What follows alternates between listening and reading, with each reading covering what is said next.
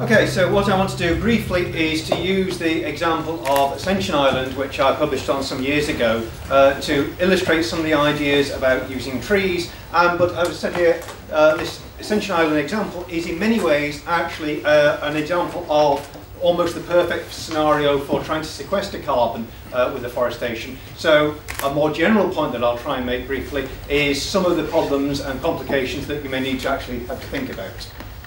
So this diagram here I pinched from a paper by Lenton and Vaughan from a few years ago, and what it tries to do in one diagram is summarise the various ways in which you can potentially do something from an engineering point of view, what's often called geoengineering, to actually do something about climate change, about global warming. And at its simplest on here, there are broadly two approaches. One of which is to try and do something about the temperature in a sort of engineering sort of way by bringing the temperature down, the high-tech versions of things like sunscreens in space, which reduce the amount of solar radiation hitting the Earth. The other approach on here is actually to take the CO2 and take the CO2 out of the atmosphere. And there are ways of doing this which are straight engineering or chemistry. I'm a biologist. I tend to focus on ways of doing this that actually uses biology to do it. And that's where it sort of overlaps with the sorts of things that Greg is thinking about, because clearly one way of taking CO2 out of the atmosphere is through afforestation. And again, just very briefly to make a more general point in passing, I am deeply, deeply nervous about approaches to geoengineering that are really just about reducing temperature, sunscreens in space, playing with clouds or whatever, because that does nothing about CO2 levels in the atmosphere. And one of the additional problems with CO2 in the atmosphere is making oceans more acidic.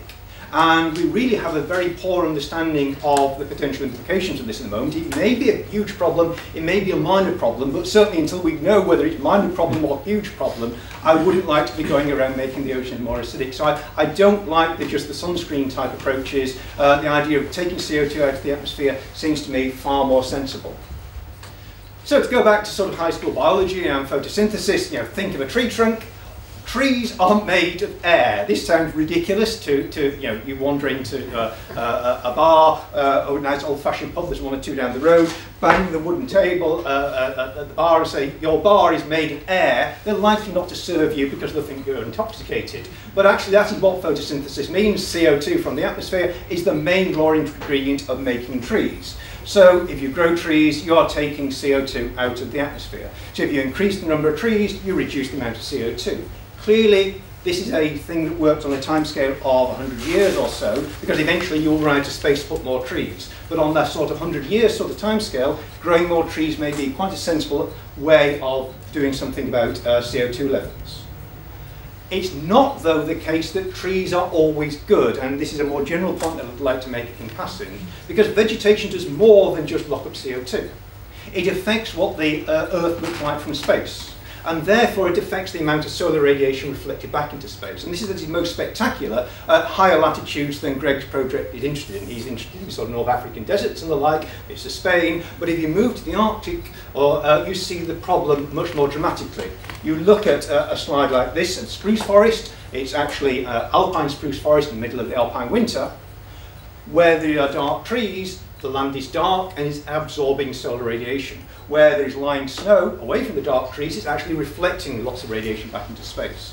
So actually, by altering the amount of reflection with vegetation, trees can sometimes, under some situations, actually make the matter worse from the point of view of temperature of the planet. And that's at its most serious at very high latitudes, where you have long periods of the year with lying snow.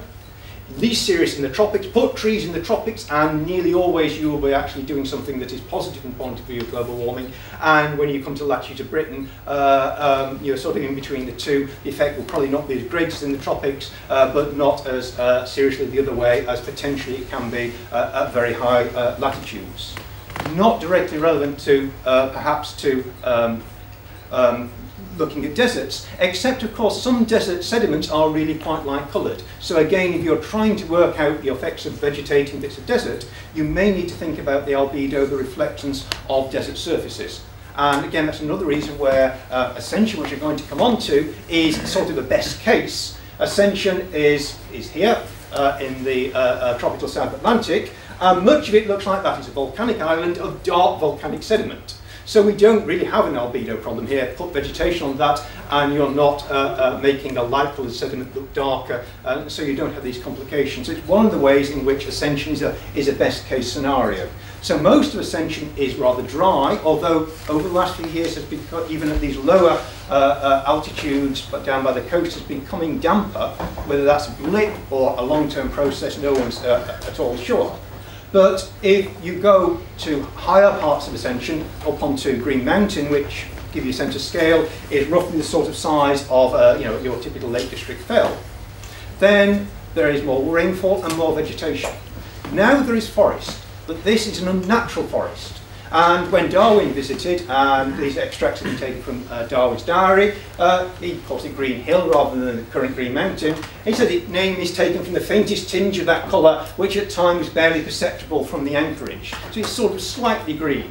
Actually, if you went up there in Darwin's time, and Darwin did, he walked to the top. It's quite warm there. Darwin was really rather, you think of Darwin as the older invalid. He was stunningly fit at the time. This was towards the end of his trip around the world, and certainly to hike from sea level in those temperatures up to the top in a day, which Darwin did suggest that he was pretty fit at the time.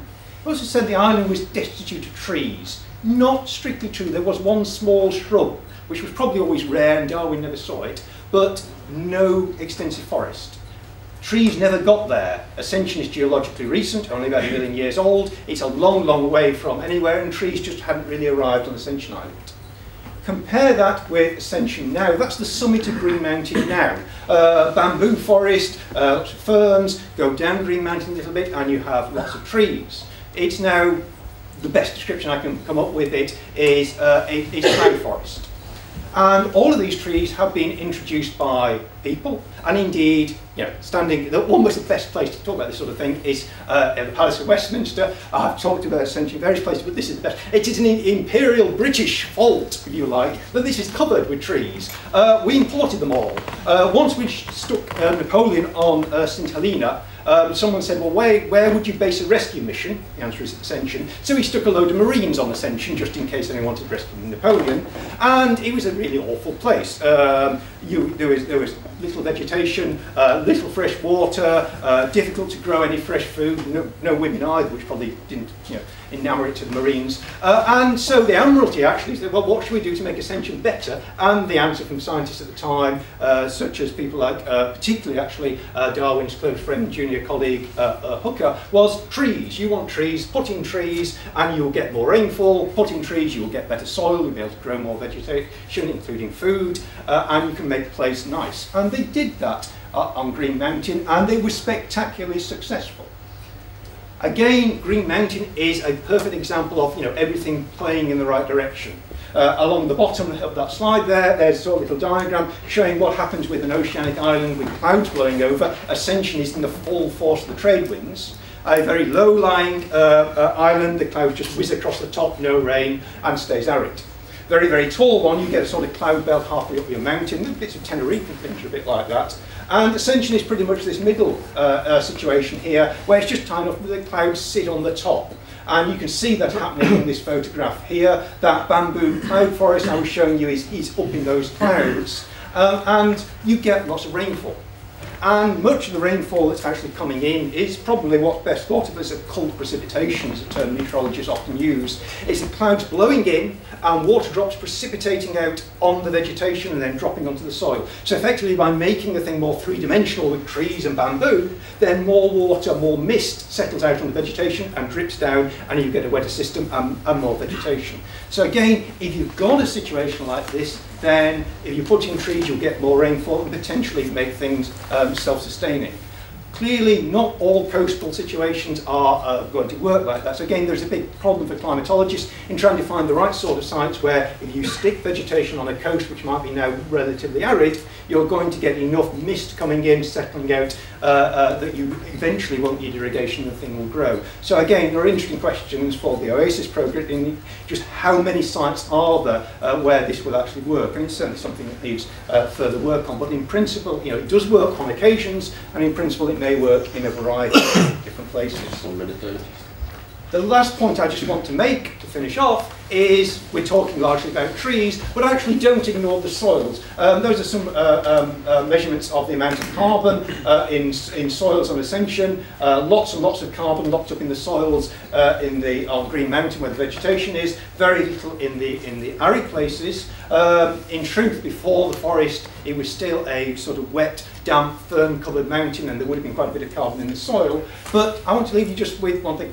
Soils matter when it comes to sequestering carbon. Visualise your favourite, English deciduous woodland. Wander into it in your mind's eye and ask yourself where most of the carbon is. It's not in the trees. For the few woods where people have measured in detail, there is far more carbon locked up in soils than there is locked up in the trees. And again, that's one last complication I want to leave you with. On some situations, you may, by planting trees, yes, lock up more carbon in the trees, but deplete carbon in soils. And again, in some situations, there may be a fine balance as to whether you're doing more good with the trees or not. Ascension, again, best case scenario, it seems no problem that by growing this vegetation, we actually have locked up more carbon there. But again, for example, there are some grassland soils that have a lot of carbon in. Put on trees, you need to actually study in some detail to know actually whether you're losing more carbon than you're locking up. And the worst case scenarios are putting trees on peatlands where very often you may be actually losing more carbon on a long time scale, not on a short time scale, but on a long time scale than you're locking up. So there are complications. Trees are not always good, but very often they're good, and the nearer the tropics you go, then the more likely you are to actually having a major effect in locking up CO2. They can't solve everything. Do the sums, and you can't get rid of all the CO2 into trees, but you can take things in the right direction.